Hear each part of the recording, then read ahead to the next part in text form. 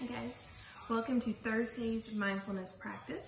We're going to keep working through the alphabet, just like we've been doing all week in our book that is B is for Breathe, the ABCs of Coping with Fussy and Frustrating Feelings by Dr. Melissa Monroe Boyce. This is a great book that's giving us basically a new strategy every day, one for every letter of the alphabet, of ways that we can calm ourselves, relax ourselves, and also deal with any of the unsettling feelings that all of us are probably feeling right now.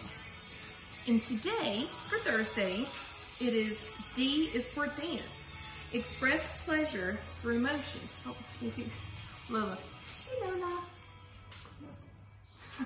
Lola will see part of mindfulness today. So D is for dance, and I know that all of you love to dance because I see you I see you dance with Mr. D when you do freeze dance. So I know you all love to dance. It is great exercise. It's a great way to get the wiggles out and relieve stress, and just in general, dance is good for the soul. So I want you all to dance this afternoon. After mindfulness, I want you all to dance. Feel free to do any kind of dance that you like, but also in our lesson plans for today, our special is dance, and I've linked 2 videos on our website for your lesson plan, and they are both videos about dances from 2 South American countries.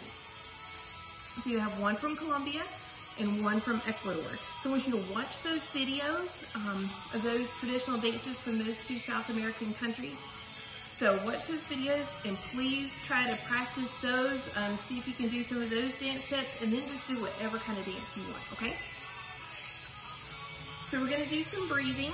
We're gonna do our mindfulness, we're gonna do some deep breathing, and then we'll do our dancing, okay?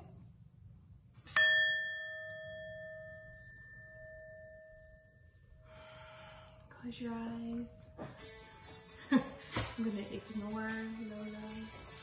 Okay. Try to find your mindful body. Make sure your spine is nice and straight. Your head is reaching for the ceiling. Body is still. Just breathe and relax.